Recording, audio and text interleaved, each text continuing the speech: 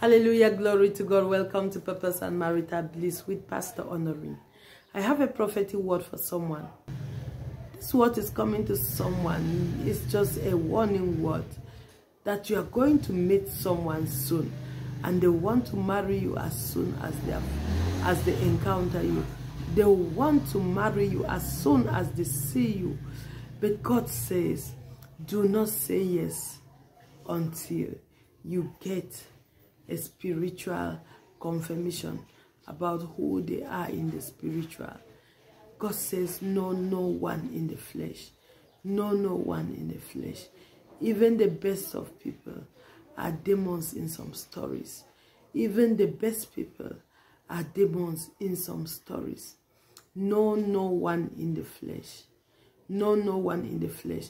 When someone wants something for you, they cover up all their tracks, they cover up their pretense, they cover up everything that is suspicious. And they live as if life was perfect, as if they were just the perfect person. God says, do a background check on that person. Do a background check on that person. Do not neglect the signals. Do not neglect the red flags. God bless you. Shalom.